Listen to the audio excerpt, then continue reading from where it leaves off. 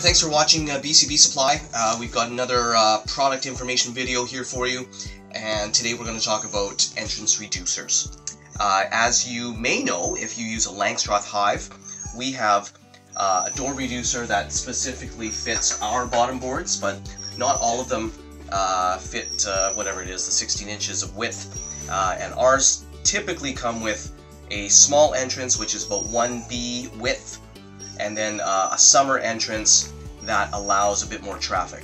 And then in a jam you can always remove that.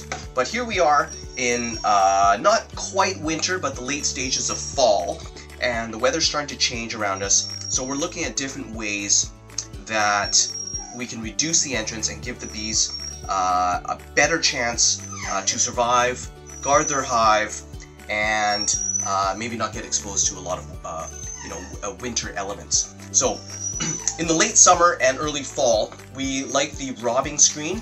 Again, it sits right on your entrance, and it actually tricks robbers and wasps by having them fly down at the entrance, but the bees actually use a separate entrance, which is easier to defend. So that's something that's for late summer. But I want to talk a little bit more about winter and how it's becoming more popular, or a move that beekeepers make in order to tighten up their entrance. So this is a plastic nail-mounted entrance reducer that is suitable for the bee and not much else bigger. So that is helpful to have, and you can tighten things up as much as possible or not. So this could be a four-season entrance, but that is a quick and easy fix for making your entrance reduced. This one has been popular for a number of years.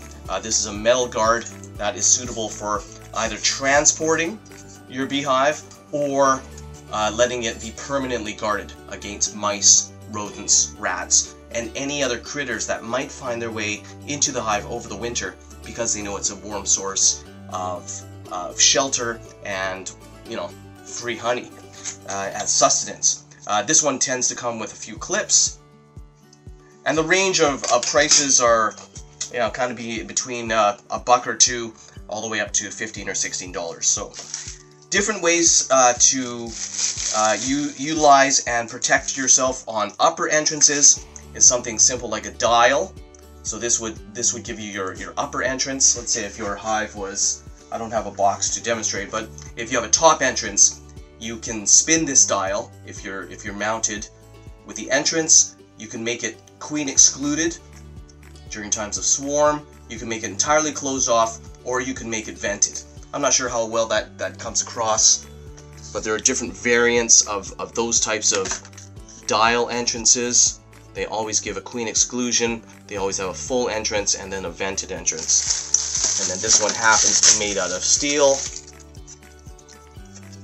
Also pretty effective, very durable, and just another option for you to transport your hives or winterize them effectively.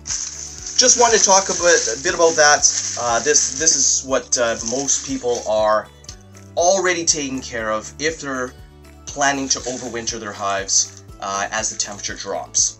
Thank you very much for watching. If you have any questions on these door reducers, feel free to reach us at 236-888-1484. There's a look at our new truck magnets, door magnets, and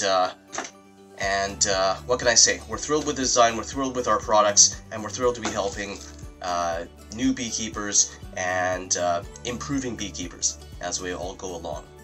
Thanks so much. We'll see you soon.